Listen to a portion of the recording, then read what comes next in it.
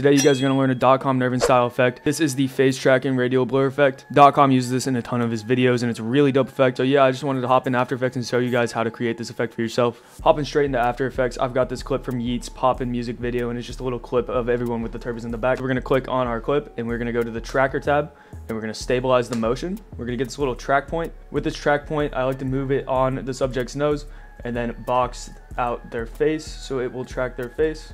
Once you've got their face kind of boxed in, we're just gonna hit the play button and it's going to automatically track their face. All right, so my tracker's gone ahead and tracked the face the whole way through. I'm going to click apply and apply dimensions X and Y. And now if we play that back, we can see that it's completely tracked his face. Effects and presets, and grab motion tile from our effects.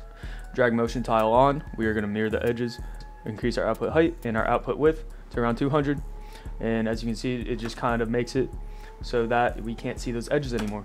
So the next effect we're going to grab is transform. We're going to drag that onto our clip. Go to the transform tab and we're going to add a little bit of zoom because Dotcomnirvan is always using these zooms with the face track. We're going to line up Yeat's face in the middle of the clip with our position. So now that Yeat's in the middle of the clip, I'm going to keyframe the scale at the very beginning, go to the very end of the clip, and I'm going to zoom it in probably to about here, 138. As you can see, it is now zooming in.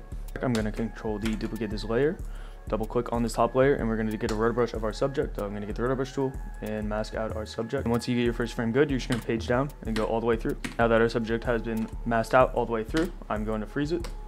With the rotor brush now frozen, we have a layer of just the subject and we have the background layer. I'm going to go to our background layer and I'm going to pre-compose it. Move all attributes into a new composition, hit OK. I'm going to add radial blur to our background layer. I'm going to keyframe the amount.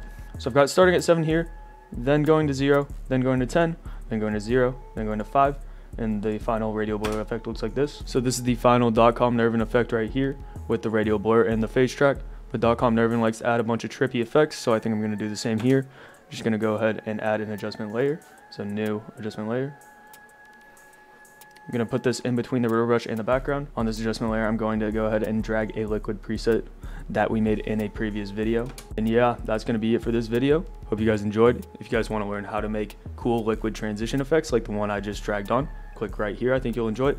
Other than that, I'll see you guys in the next one later.